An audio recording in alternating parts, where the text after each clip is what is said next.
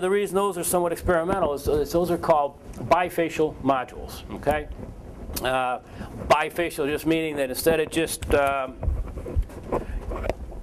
generating power based on the sun hitting this surface, what we did, if you go out and look at it, you'll see a lot of nice bright white marble stone out there on the ground. What happens is light that hits that stone reflects onto the bottom, and the bottom can also generate power. So we have a bifacial Sanyo.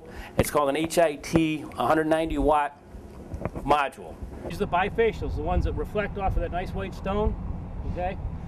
This is the Unirac large array mounting system. It's designed for a 6-inch diameter pole.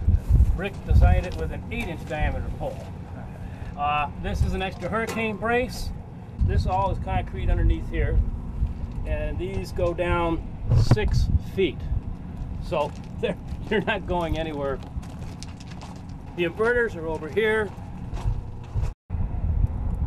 That's the data unit there. It takes all this information from those inverters, sends it up to the corner of that penthouse up there where the inverters are. It receives that data and feeds it into Fat Spaniel.